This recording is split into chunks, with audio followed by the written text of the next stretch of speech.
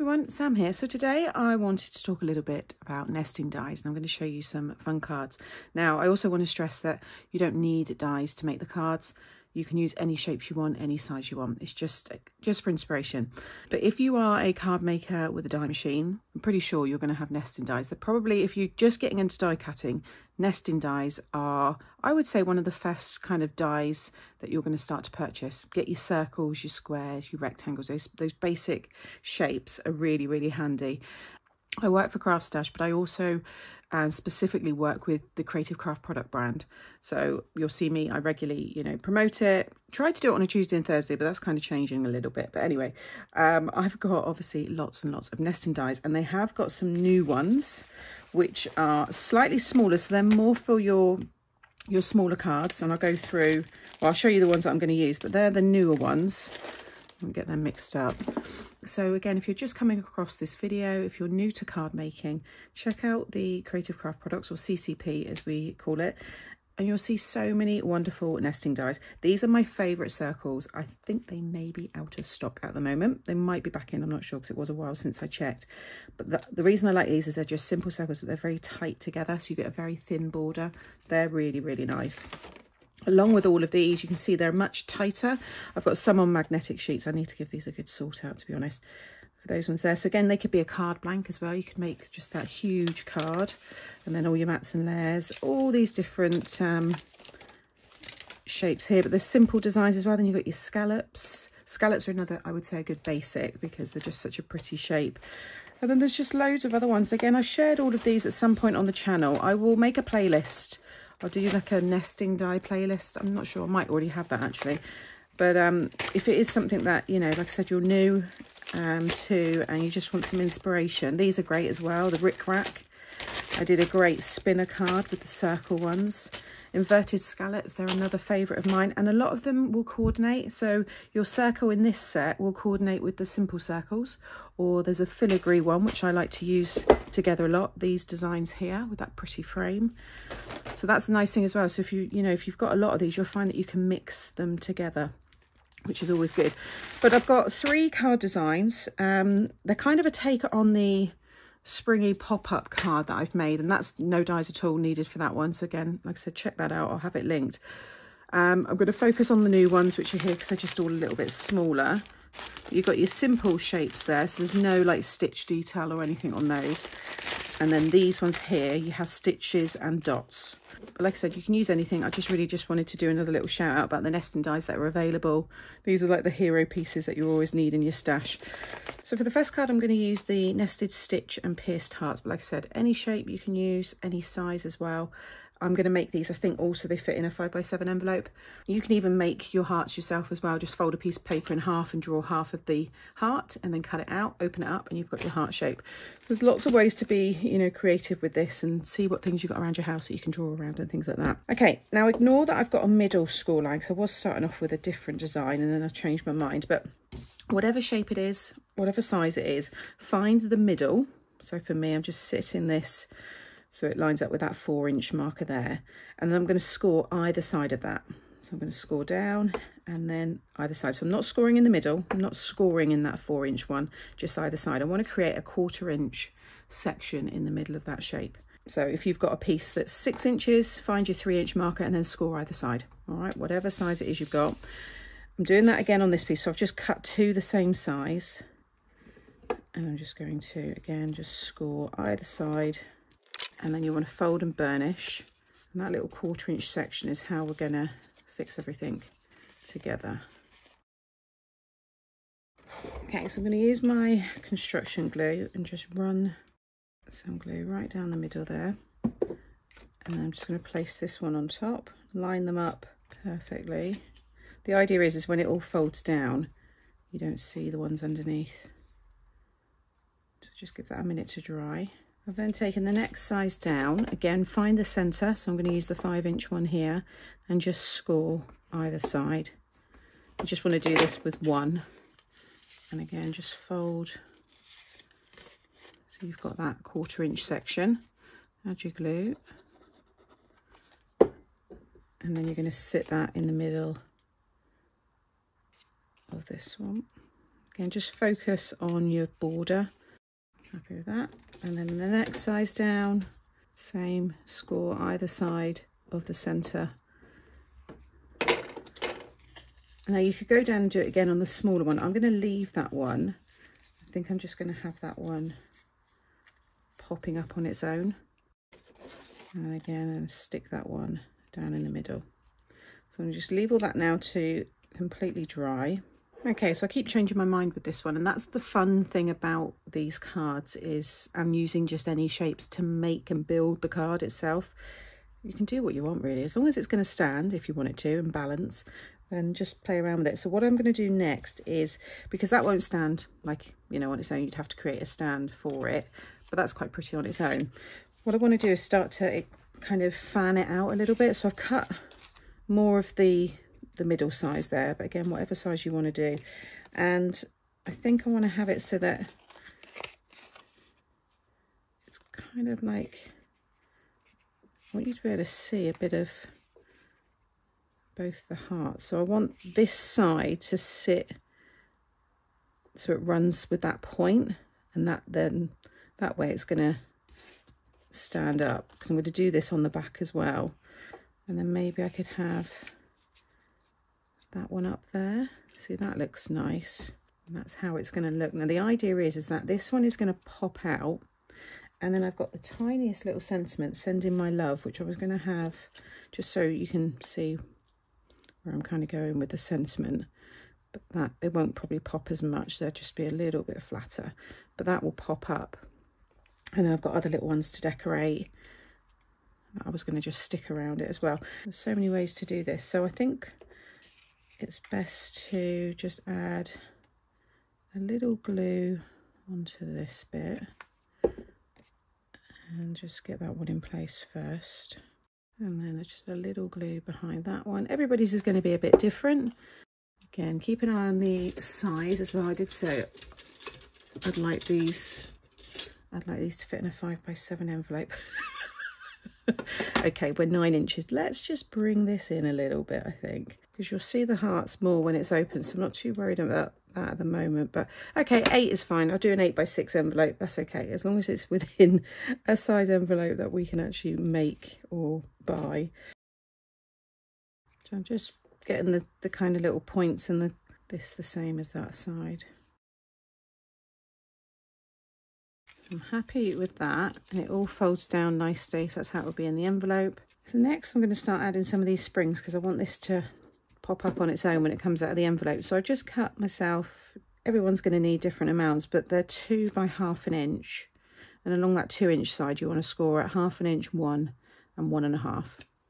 Concertina fold them, so a mountain valley and a mountain fold, so you've got like a little M shape, and you're just going to add your glue to top and the bottom, so that one and then that one, and keeping it like so. When you fold it, just fold them, don't squash it. You want there to be that kind of little spring. And then I'm going to pop this towards the back so it's kind of hidden in there, and then just close it so it sticks to the other one. Again, don't really push it down because you don't want to flatten it, but can you see now it's just got that natural little bounce to it.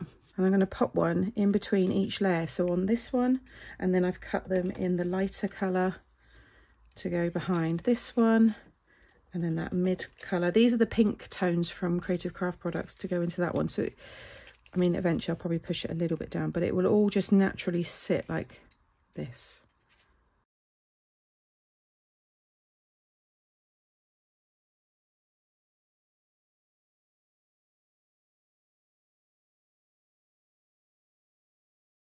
So I just went to stick my panel in the middle, but I've changed the size of it. So if you want to have your sentiment then popping up in the middle, so you can see I've got that nice spring now to those. I've cut this piece here, which is 4 by 1/2 inch. Yours may vary in terms of the width, because I just need to make sure that mine can sit behind this little heart here. So if you've got something that's bigger, you could certainly make that wider. Along the long side, you want to score at 1/2 inch, 1, 1 1/2, and then 2 1/2, 3 and 3 1/2. And you want to create a mountain, valley, mountain, and then a mountain, valley, mountain. So you'll see, you should have something like that. So you've got that spring again, but this time you've got this 1 inch section here, and that's what will attach behind your little topper. So you can see mine hides behind there. Now this is going to sit right in the middle of the heart. So ignore your 2 score lines, just focus on the middle now. So imagine there's a score line right through the middle or a line, and you want to sit that. So each of these little pieces here, when they're together like that, they should sit in the middle of, you know, your card. So just squash it all back down like so, and just kind of make sure that it's going to be hidden behind your topper, which I think that one will. And again, don't burnish the score lines, just fold it. You want to keep that nice spring there, okay?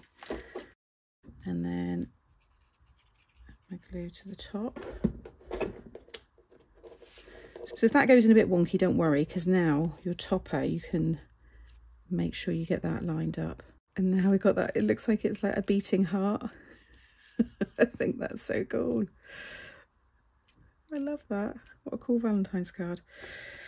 And then I'm going to pop my decoration. Just got some extra little hearts here. These are from, if you watched, I can't remember which video it was now, but there's all these little ones, and sometimes it's quite handy to just have these tiny little stamps.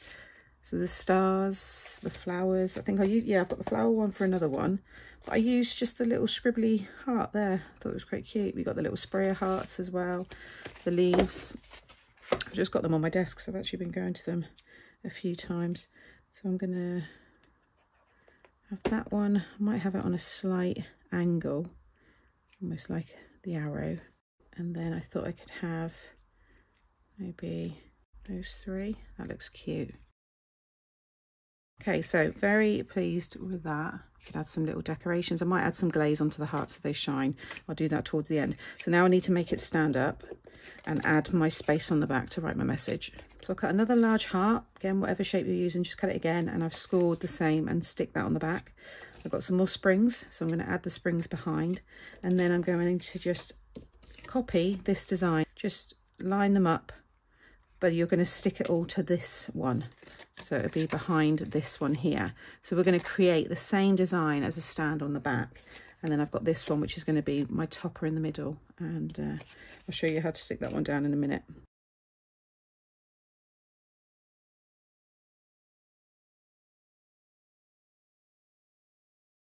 So you can see now I've added the springs and then just that same design on the back there.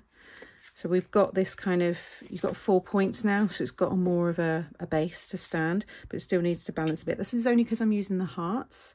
If you're using something that's got more of a bigger flat base, then that will be enough to hold it. Because if you imagine, you know, it came out to here, it would stand now. And then you could just add, you know, this spring and a topper there. Put a white piece, and that's your place for your message. But I'm going to add this one on another spring so it pulls it out. I think I'm going to call this tutorial Builder Card, because you are just building your own card. Everybody's is going to be different. I just think it's really fun playing around, just changing it as I go. So this one is the same size, 4 inches as this one here, but instead I've cut it so it's 1.5 wide. But the same score lines as that little spring on the front. And again, add my glue. I've cut the original heart, the large one, because you want it to be the same. You want it to hit the bottom there. So again, just fold that all down, like so. Just sit that across the middle. And then add the glue on there. And then this one is going to be where I'll write my message, and just line that up with the original one. But now it pops out, and once all of these come out, see, it stands up perfectly. There you go, a really springy, bouncy builder card made purely from nesting dies, and I think it's come out really well. Let me just add the glaze, because then that can start to dry as I'm doing the other cards. So just a little shine on those 3 hearts. I've got some very small little heart embellishments as well. They could look quite nice. I think they're silver, so you might see them added later. Just a thin layer, because I don't want that to run, because it is slightly angled, so I just have to keep an eye on that. I might just keep that down like that for a minute. So that's all dry now. I'll show you it again at the end. So for the next card, I had an idea to use acetate with rings and try and create the illusion of like floating rings, but I don't know if it's going to all come together. I'm working with curves again, so I'll probably have to do something similar with the hearts to make it stand, or maybe I'll add, no, we'll get there anyway. Right. I'm making this as I go, so there will be changes. So I've used any ovals, you don't need the ones I'm using, but I'll just grab that set. So it's just simple ovals, they're just plain. You get 11 in this particular set, and I've cut just the largest one just in plain card, because it does need to have something behind it to allow it to pop. And then I've cut it again in acetate. So I've got a large one there. I've just got it on the tissue because I've just been cleaning it just with some rubbing alcohol. Although I might give that a wipe again, but I've cut it again. So that's just for the back, okay, whatever shape you're doing. Cut it again then in your acetate. And then I've cut it again in white, but with the next size down die to then create this ring. And I've added some red tape on it, and I want to stick that to the acetate one. And I'm going to add little springs behind it, because on the very front, or in the very center on the front, I'm going to have this topper. And the idea is that all the springs on each of the layers, I'm going to try and hide behind this topper. If you look to the side, you would see it, but as you look on, all you should see is just floating rings from a distance kind of thing. And then, yeah, we'll see how this one goes. It may change along the way. So I'm going to stick that one onto there. I've then cut the next size down again in the ovals, and then the next size down again with the white to create the ring. That's going to then obviously go on top of that one. And then I've got the next size down again in the acetate, and then again in the white with the next size down again to create the ring. So hopefully that all makes sense, but you could do as many as you want. But you can see that, and then once I've got that sentiment in the middle, and then I've just used the flowers, like I said, from that small set. They're really cute. That one there, the floral circle ones, because these all go with the rotating, or they would launch with the rotating platform, so you can create some fun cards that way. Got little springs there, but I've just cut a load of different flowers there in my favorite trio of colors, and they're going to kind of go around the sentiment there, so they could disguise a few of the springs if you see them as well. So I'm going to stick all those rings onto the acetate first.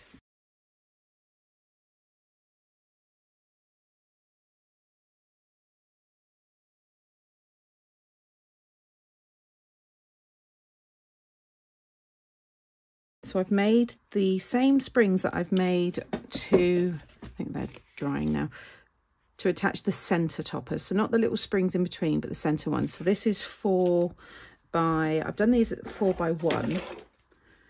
And yeah, 4 by 1. And again, I've scored at 1/2 inch, 1, 1.5, and then 2.5, 3, and 3.5. And you can do a mountain, valley, mountain, and then mountain, valley, mountain. So again, you've got that kind of spring. And I need this to be in the middle of each one. So this is going to be like a tiered spring card. I've done similar before with rectangles, a completely different style. Again, if I remember all these, I'll link them up there. So I'm going to use red tape. Double-sided tape will work as well. You're not going to see it on the very back because there will eventually be this panel. I'm going to stick each of these layers down now with one of these springs behind.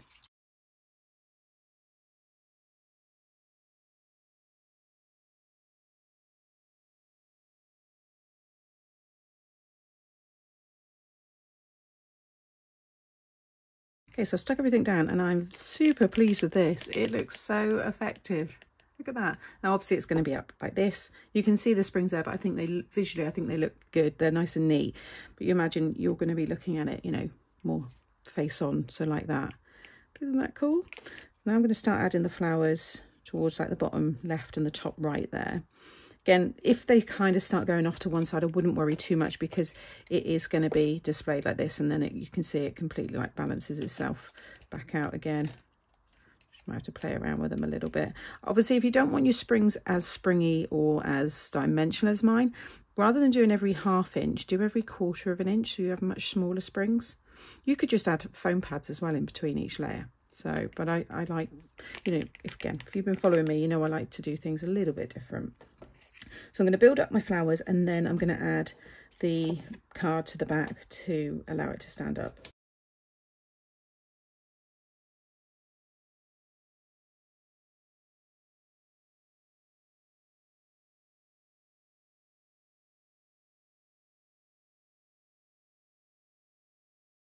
Okay, so I've added my decoration, and then to make the card, what I've decided to do is I've cut the largest oval, again, whatever shape you're using, in a pink, because I want to stick this onto, or it's going to be back, you know, have that as the background. I think it pops a bit more than the white, and then the white will be behind, and that will be where I write my message.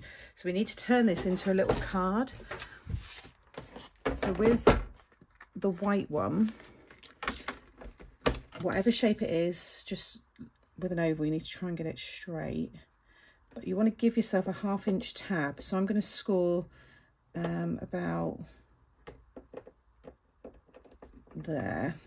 Maybe that's a little bit more, but as long as you've got a tab like that, just fold it over. If you're working with a curved shape, you'll want to just cut a little bit off the back just to land the card and stop it rocking. So I'm going to line up this score line so I know it's nice and straight. You only need to take a little bit off, so like so. So I've just taken less than 1/4 of an inch. So that now will allow the card to stand straight. Then take your glue and just fold and burnish that little tab that you've made. Add your glue, and then sit your other piece over the top. Make sure everything lines up nicely, and make sure that's completely dry before you then fold it. Whilst that is drying, I'm going to now add some tape all around that frame, because I don't want you to see it when I stick it onto this piece. So I've just taken the backing off there. I'm just going to sit this one again, just give that a little wipe. Make sure there's no loose bits or anything in there. You could turn that into a shaker actually, that back piece. Pop a little bit of foam around there and add some beads in, that would look pretty cool. So now just very carefully fold that back part. Okay, so that's how it will all be in the envelope. And then it just kind of pops up, wobbles about, which I think looks cool. You've then got your space inside there to write your message, and you can see now how it displays. And that kind of just sits there, and that's how it is, yeah, when you look at it. I think that's really fun. I like that a lot. And you could also have it down this way and build up the card and have something a little bit different that way, but that's going to work well with any shape. I think with stars that will look really cool. I love that. I love the wobble. And then for the third card, I'm using the stars. So again, any stars, if you've got some, then it will work. But I have used this one here, the nested, stitched and pierced stars set. And with this one, I just want to create a simple card blank just with these two, and then I was just going to build up all the stars. And I've got the tiny ones again from these little sets, that one there. So I just use the ones where you can colour them in, but you've got the blank ones there. I like this one with like the shooting star. I think that's quite sweet. Got one in the green, one in the white. The white one, again, I just want to create a little tab on the top. So I'm just going to turn it on its side. This isn't a symmetrical star. It's more like a wider one, so it's wide here and then smaller. But I just want to score a little bit there, just like I did with the oval one. And then I can add my glue to that part, like so. And then sit that one over the top. Once that's dry, just fold it back again. But now you've got your little card blank, really easy to do. And then I've just done all the different mats and layers. So I think I'm just going to add foam between those layers. And then, was I going to have that one in the middle? I think so. Yeah, and then I've got the happy birthday. So this is just going to be really dimensional with foam pads, I think. I do like to add them, something like that. And then I want to start making the card bigger. So I think I need a darker coral in that size.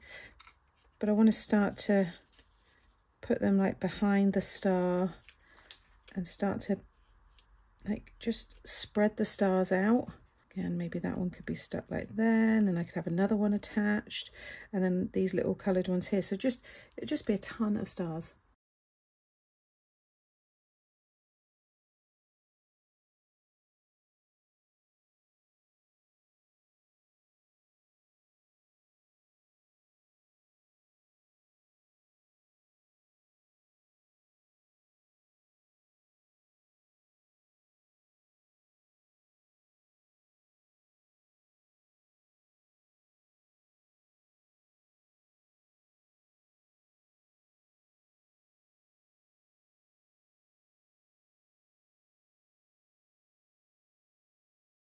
Okay, so there is the finished card. This would work as a DL as well. You know, flip it on its side like this, and then have them even longer. But as long as you've got a good kind of straight, you know, the points kind of hit the bottom there so it can support it when it stands.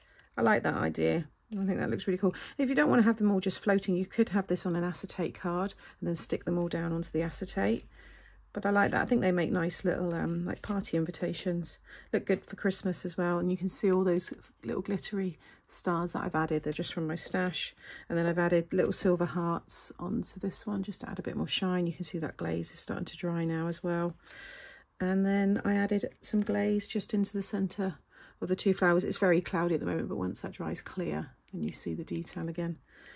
So there's my 3 fun little builder cards. You know, everyone is going to be different. Use any shapes you've got. You might have punches that you could use. Just have some fun with it. This is what crafting's all about. It's just kind of sitting down and making something fun out of paper. And that's why I love it so much, because you never know what you're going to get. So whether you've got dies or not, find things you've got around the house, or just use lots of different squares. Squares are good as well because you can just turn them on their side and then you've got a diamond shape. So yeah, like I said, have a play around. So thank you as always for watching today. Make sure you subscribe to my channel, and that way you won't miss out on future videos. I'll have the playlist coming up here, which will be just like fun things to do with nesting dies, something like that. I'll link to the homepage of the nesting dies over on Craft Stash. You can just see all the different ones that they've got there if it's something you want to, you know, build a little bit in your stash. But like I said, use what you've got.